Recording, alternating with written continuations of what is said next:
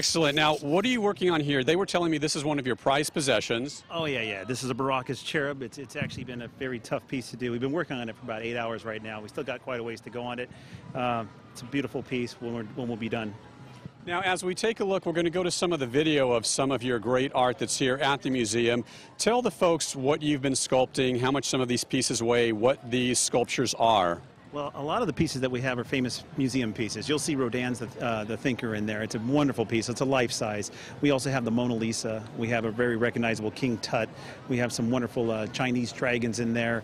And you know what? All the walls are made out of ice, so it's just an amazing exhibit to see.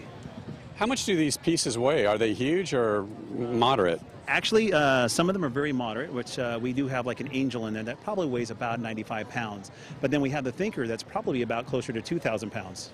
Now, what, Roland, even got you into doing this? Why not be just a regular sculptor? Why the ice itself? Well, I got to tell you, it's definitely a fun business. And starting out as a chef and then eventually finding my way to this, it's been a very lucrative and a very fun business.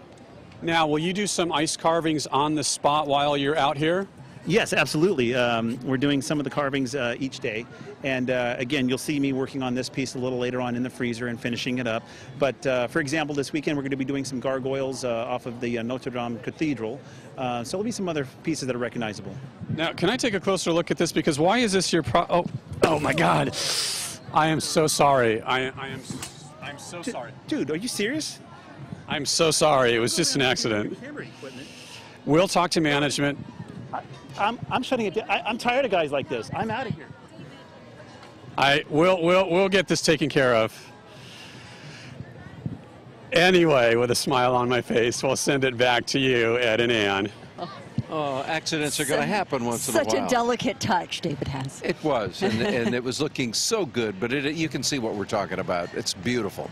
It's a lot of work that goes into it. Yeah. The Orange County Fair, as we all know, helps put Costa Mesa on the map and in the minds of visitors during its run, and it brings a great